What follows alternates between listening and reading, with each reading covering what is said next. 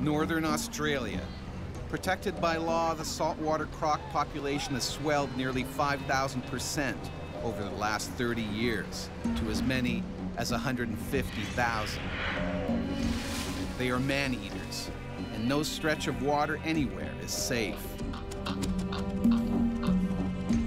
On a tidal river, this 12-footer is looking for its next meal. Their diet consists usually of fish and crabs, crustaceans, small mammals, that kind of thing. But an 18-foot crocodile can drag down a buffalo if he really wants to. Although he normally hunts in rivers, today he heads out into the open sea. People have seen saltwater crocodiles swimming past oil rigs and past boats just in the middle of the ocean. And so what's this crocodile doing? It's just swimming from one point to another.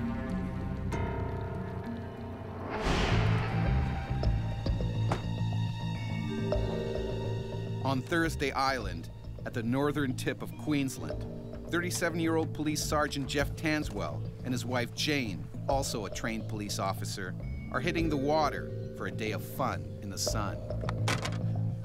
My entire life I've been brought up by the water.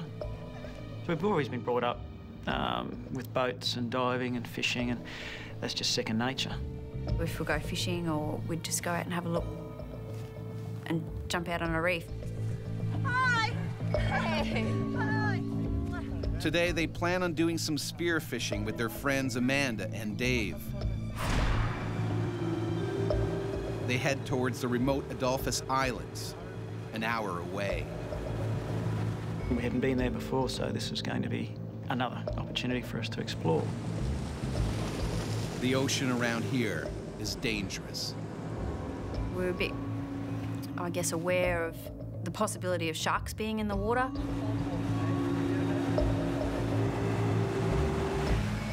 It's something that's always stored in the back of your head.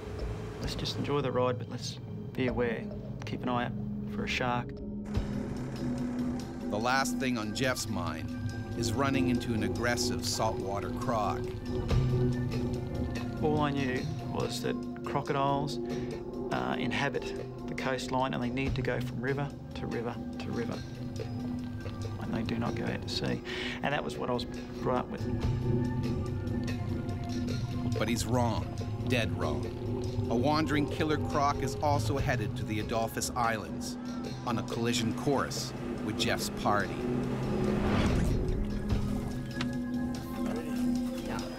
They pull into a coral reef and scout for any signs of predators.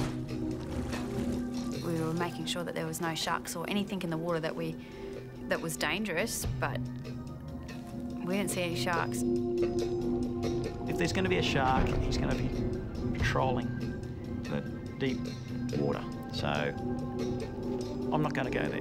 I'm going to take the safer option, and I'm going to go in closer to the coast.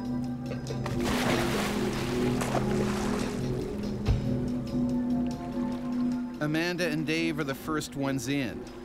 Because they're entering unfamiliar waters, Jeff asks his wife to stay on board.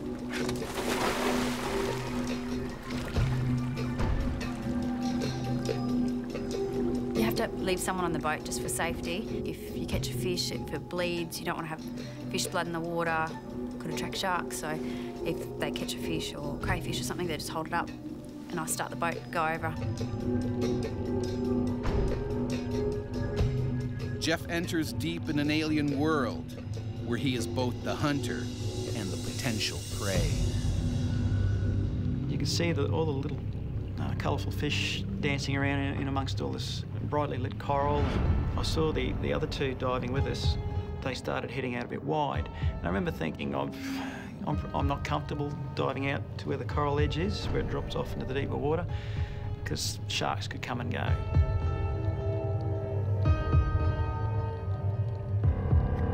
But sharks are not the problem. The hungry 12-foot saltwater croc is closing in. I remember a little voice in the back of my head going, there could be other big things out here. The giant croc quietly stalks Jeff and his friends. Its breeding season, and like all crocs, he's more aggressive than usual. Jeff heads up for air.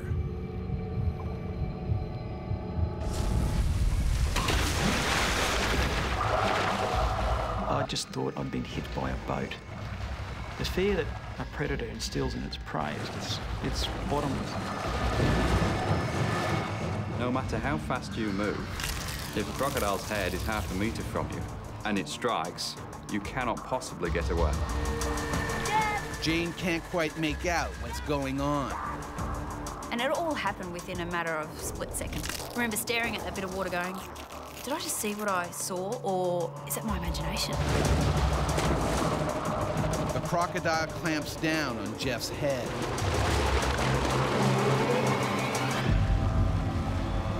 And I've become aware of this pressure on my head, this crushing pressure on my head. The crocodiles have got the strongest jaw muscles of any animal that we know for their size. They've got about 66, sometimes 68 teeth in their jaws. They'll puncture through flesh, they'll go through shell, and they'll even go into bone. Jeff is dragged down with his head ripped open. He's bleeding heavily and running out of air. He's just gone down with no splash, no screaming, no kicking. Jeff? Jeff? I had no feeling of the water, the temperature, sounds, everything, sight, everything was gone. They've got the power just to shut down your entire system and you don't have a say in it. It was a mixture of just horror as well as just total disbelief. You're on a remote tropical coral island. You're not looking for a crocodile.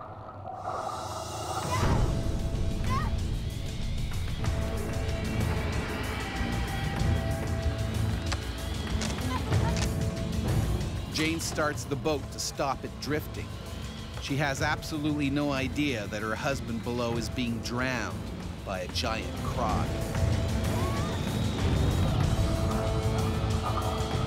I could feel by my neck muscles that he's pulling me down to the sea floor by my head.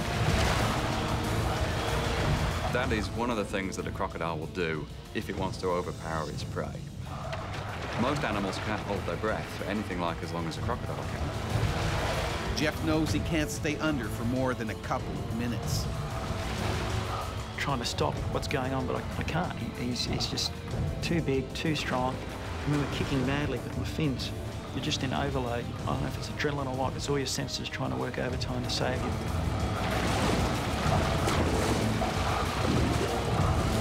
And then, a miracle.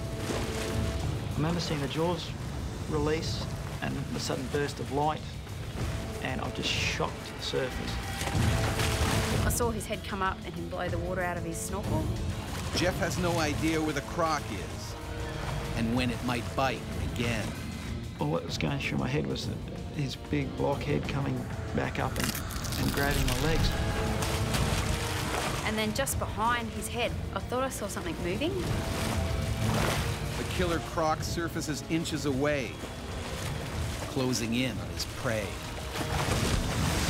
I could feel the warm blood running down the side of my face. He's got the teeth, he's got the scales, he's got the claws, he's got everything. You have nothing.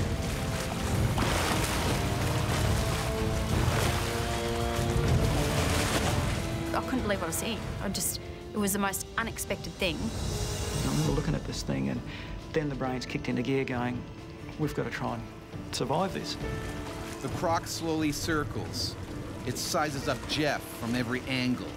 It could rip him apart at any moment. If the prey is large, then it will produce what's known as the death roll. And then it spins its entire body. If a crocodile grabs me on the arm and starts to spin, the weak point here is at the elbow or at the shoulder, and that's where it will dislocate. We all know that these things come back to finish you off. Jeff realizes he may only have minutes to live.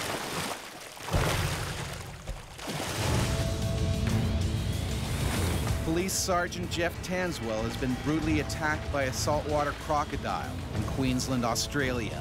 And now his wife, Jane, also a trained officer, is desperate to save him before the croc finishes him off.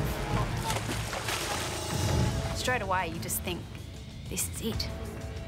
Someone's gonna die here. I just had to try and get him out of the water. Jeff's frantic movements are only making matters worse. He needs to get back to the boat before the reptile returns for more. If you splash and splash and splash, the croc can feel that, it can hear it, and it's more likely to attract it back to the place. Stuck my head in the water a couple of times, just trying to see where the hell he went.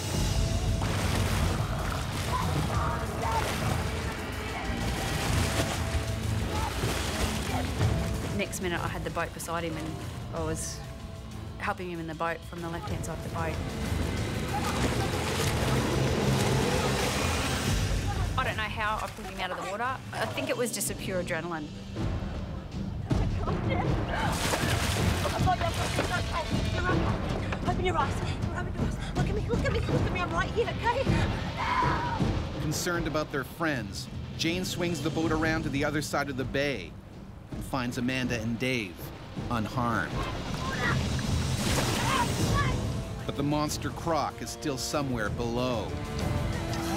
Get some towels. Everyone may be safely in the boat, but Jeff's wounds are serious. I got a puncture hole in my left cheek. I got a laceration on my left temple. The left ear was torn. I got lacerations behind both my ears where the teeth went in, and scratches on my back where his claws went in. It's essential Jeff gets to the hospital as quickly as possible, but they are a good hour away from the coast. He could have a brain injury, he could have some sort of compression on his brain, he could have a stroke. He could also be infected by the croc. Well, his teeth are covered in mud, covered in bacteria. It's a breeding ground for bacteria. If that crocodile then bites you, it drives those bacteria deep into your flesh, and it can cause a much bigger problem than the bite itself. Crocs kill as many as 200 people a year. And right now, Jeff looks like he might join that gruesome club. We got to the hospital and went straight into the emergency room. I had all my wounds scraped and washed out, which was quite painful. And then they microsurgery my ear and stitched everything back together. He owes his life to Jane's quick rescue and pure luck. Certainly, if it wanted to kill him, it would have. Jeff knows all too well how close he came to death.